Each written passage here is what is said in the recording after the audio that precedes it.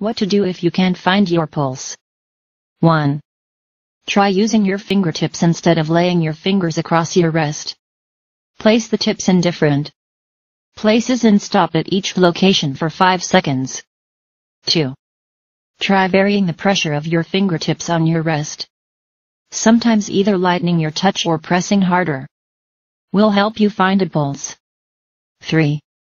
Try checking for a pulse while dropping your hand toward the floor.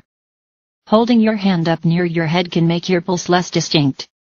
Dropping your hand will slightly alter your blood flow through that wrist and make it easier to detect a pulse.